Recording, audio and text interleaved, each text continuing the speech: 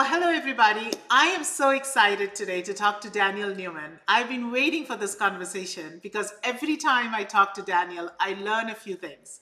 So, Daniel, why don't you start and tell us a little bit about yourself? Neha, it's great to be here. I'm Daniel Newman. I'm the founding partner and principal analyst at Futurum Research.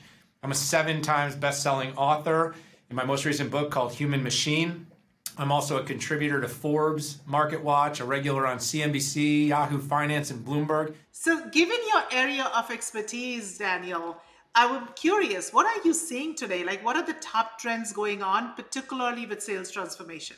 Right now, we're in this situation where sales is changing. The new class of people entering the workforce are more digitally native and informed. They want to communicate using many different channels, but we have this new world where data is exponential. So you take all those things I just said and you add on endless amounts of data for salespeople to utilize and have to sift through, and it makes for a really great opportunity, but also a really difficult job.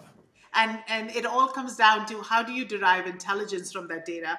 And so this is where I would love to hear your thoughts about what can organizations do, and particularly sales organizations do, to improve their employee productivity or to give employees some intelligence from that data so employees can do something with it. Salespeople spend an inordinate amount of time doing things that aren't sales related. And this has just been a byproduct of the world that we live in. We built technologies like CRM, and the whole idea of a CRM was to help a salesperson to be better at keeping the task in hand, staying with the customer, understanding what follow-up, coordinating different cross-function in organization. But there was a problem. It also became a tool for management to understand what salespeople were doing. And in that process, we ended up saying, hey, Miss Salesperson or Mr. Salesperson, you're going to have to come back to work for 2-3 hours at the end of every day, and you're going to have to pound all this data into a CRM so that the people that are sitting in the glass turrets know what's going on. And I think if you want to empower a salesperson, say, hey, we're going to get all of the difficult processes out of the way so you can focus on the customer, their objections, and making sure they know about your products and services, and that, of course, that you hit quota so that you're able to make a great living doing a job that companies, I hope, value for what it is. CRMs are extremely important. Like, they're not going away, and we're not saying you shouldn't enter the data in CRM.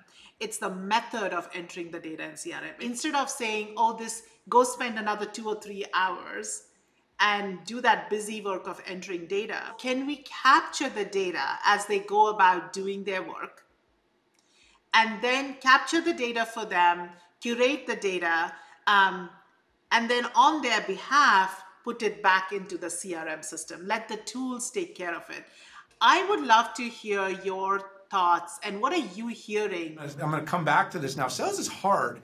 And it is a very specific archetype, and these people are instrumental to an organization. We want these people to feel supported, and the systems of record have largely let them down. We actually asked the question, as a result of bad CRM data, have you ever?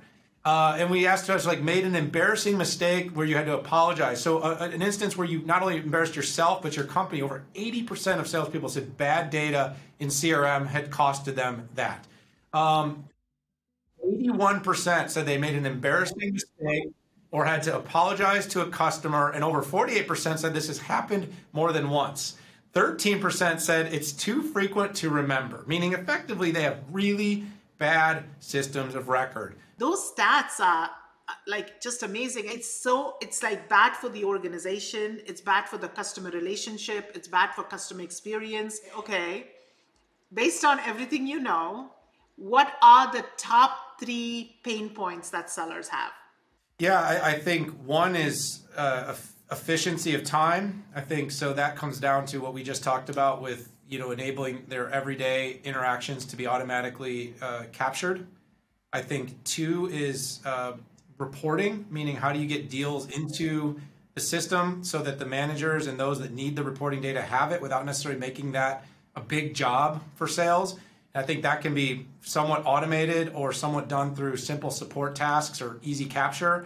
And then I think the third, and this is a little bit different, but I think is really important, is productivity management. And this is something I think both Viva Sales with what you're doing, but overall the whole vision of Viva can help with all of these things. Well, thank you so much for joining us, Daniel. Thanks for having me, Neha.